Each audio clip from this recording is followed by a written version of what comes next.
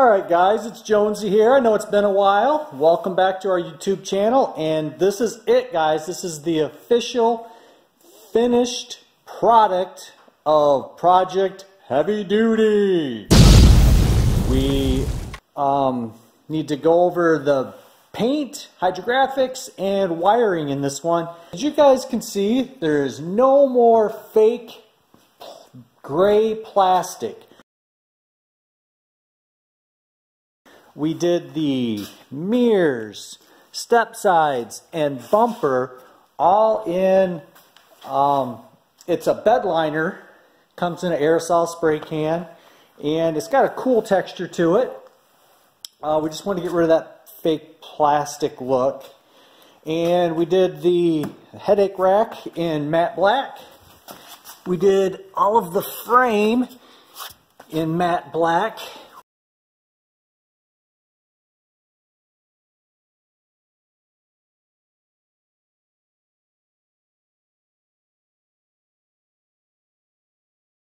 We did the salt spreader in matte black, and the plow mount we did in a gloss black just to make it look a little bit different. So if you guys haven't seen any of the other videos, basically what we did is we took a Kid Trax Dodge Ram fire truck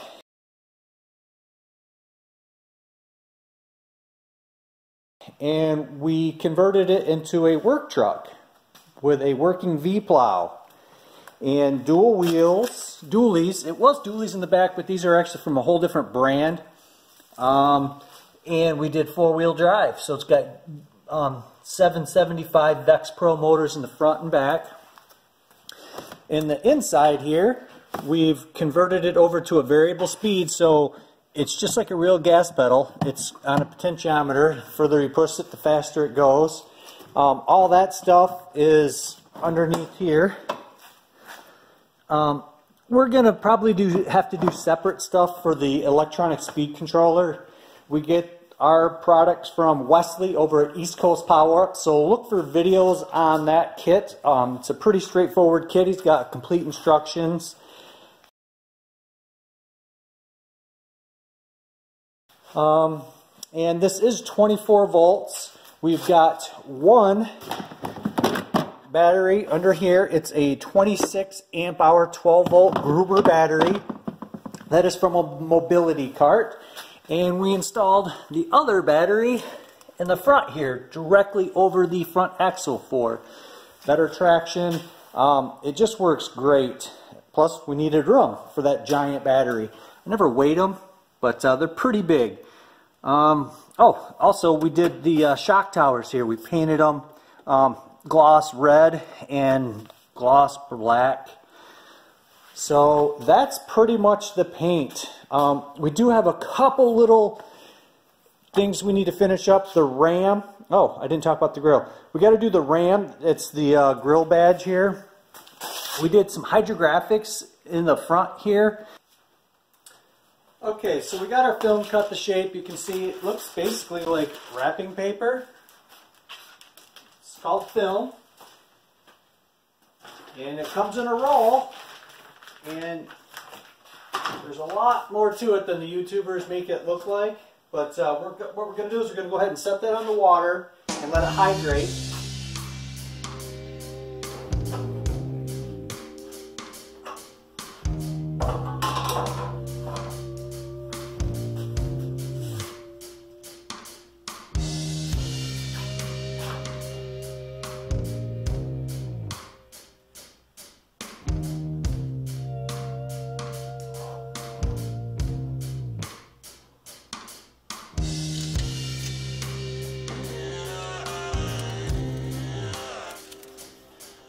You can see we've got a timer here. Typically it's 60 seconds for a 90 degrees, but we're at 80 degrees, a little bit lower, so we're going to let it soak a little bit longer. And you can see that it shrinks up, and as water hydrates into the film itself, it starts to expand back out.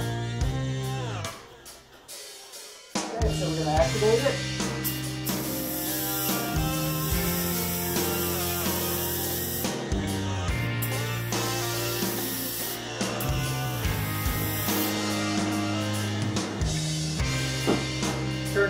liquid.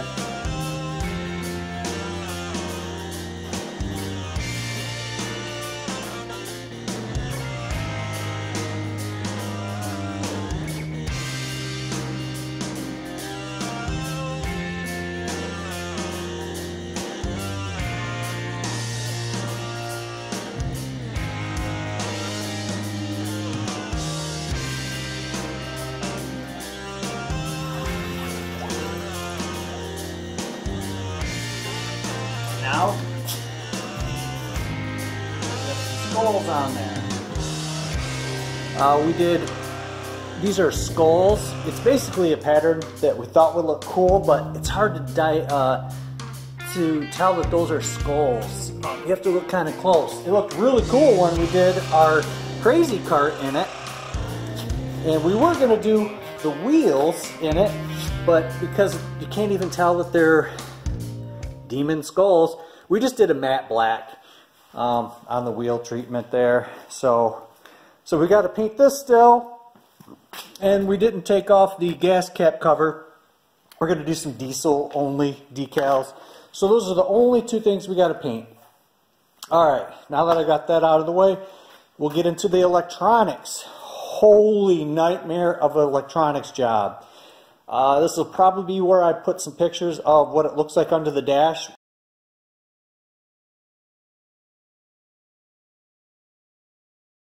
Here's what about 10 hours and an imagination will bring you.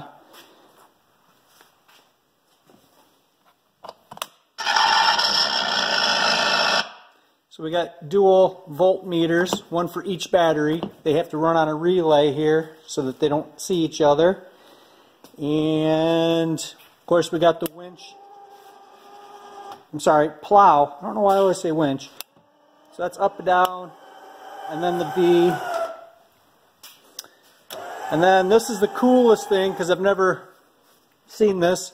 But this right here controls our custom made salt spreader, and we wired it into the ESC, so when you press the gas pedal, so it's proportionate to when he goes forward. And we added a diode so that when it's in reverse,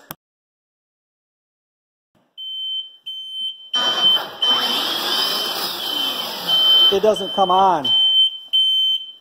So I plan on this guy making some money doing some, whatever you call it, sidewalk salting and stuff like that. Yeah, this thing's turning out pretty dang sweet. We added another horn. It does have the sound box, but we added an amplifier to it.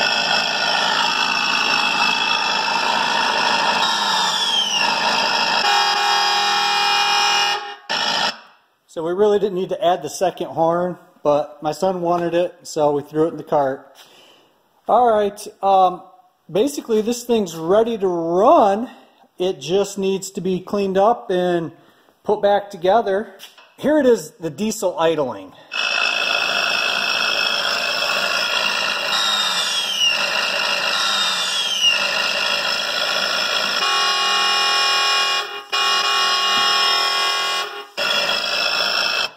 So that's what we did there, we're amplifying it.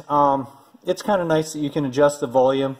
But when we're doing parades or like fairs or any kind of expo, we want to be able to say, that sounds like a diesel idling over there. So we added that amplifier. And this right here, this is the plow up and down. So obviously down is plow down, up is plow up. And then the middle ones here, these are for the lights. So we've got two separate circuits. We've got headlights, taillights, and then on this one we've got the cab running lights and the ambers in the osmium superfluxes in the headlight bezel. So that'll be a kind of a cool cruising look. Just the ambers. And then when it's dark out, as you'll see in some of the night running videos, because I got this done late at night, So we've got some Eagle Eyes, bright blues, and then we also got the high intensity fog lights in the bumper. And if you notice in the bumper, we did a bunch of cutouts. We'll probably show a before and after. It just makes it look like a real bumper now, not a plastic cheapie. So those are the lights, tail lights, and I know I went over this a little bit in some of the other videos, but we took the stock gas pedal and we turned it into the brake pedal. So when you press the brake, the brake lights come on. So that's why those upper ones aren't on. And then it used to have a big shifter here for reverse. We just switched it out to a simple toggle here. So you put it in reverse. We have a reverse beeper and also the reverse lights, backup lights. So that's the lighting. Yeah, I think I got all the lights covered. So since we're right back here, we'll talk about this salt spreader. We took one of those Scott's brand turf builder, it's a broadcaster spreader, and we actually took a powerwheels gearbox. Believe it or not, it's the same one that we use. It's a number 7. I think we used a 13 tooth, and I'll be honest, we haven't tried it yet because I literally just finished making this shield. We just took a gallon ice cream jug because we didn't want salt getting into the gearbox and the motor and all that. So we just cut up big gallon thing, and the last thing to do is just to mount it. Probably, I'm going to obviously end up painting it black, but I want to make sure that this works first. This right here is the Strobe Controller. It's got 3 different modes. I'm going to turn these off so you can tell which ones are strobe. So I believe we used 13 osmium superfluxes. We snaked them through into the mirrors, so we've got them in the mirrors. We've got 6 back here. And then we've got one up on the headache rack. So this is it, and yesterday it dawned on me that this is literally done. It's ready for an auto show. It's ready for a county fair. Now I just need to figure out what I'm going to work on next. So after this, I'm going to do some filming of having you guys vote and tell me what project you guys want to see next. We've got a lot of different projects in this shop. Here's a quick pan. I'm not going to get into details, but we've got lots of stuff that we need to get done. Last thing I'm going to talk about in this video is we're also going to film another separate video of how much does this cost. I posted this, a quick running video on Facebook. It went bananas. All of a sudden I have 400 friend requests and everybody wants to know how much. I'm not going to say the price in this video, but you guys leave a comment below. How much did this truck cost me to build? Not how much am I charging for labor, but how much do you guys think is in parts here? How much money did this truck cost to build? Just leave your comment below, guys, and I'll give you some really good clues.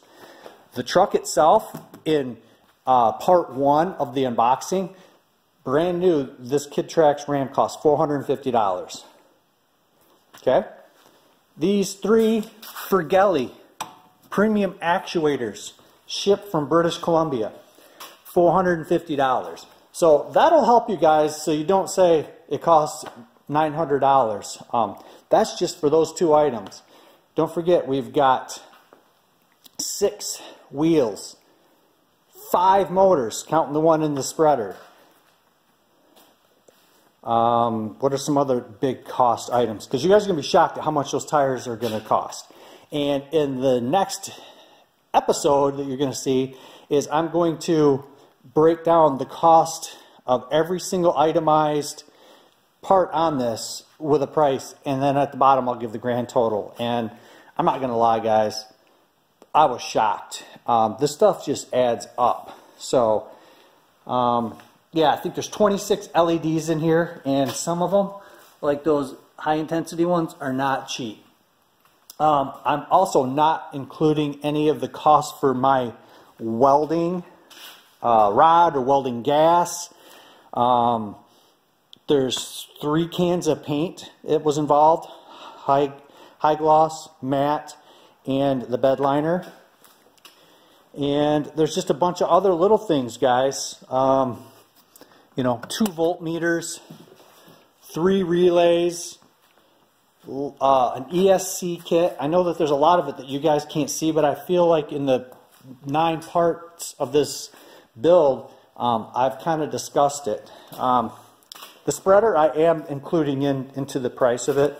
We paid $30 for the spreader itself. Lesser steel, a gearbox, an RC racing motor.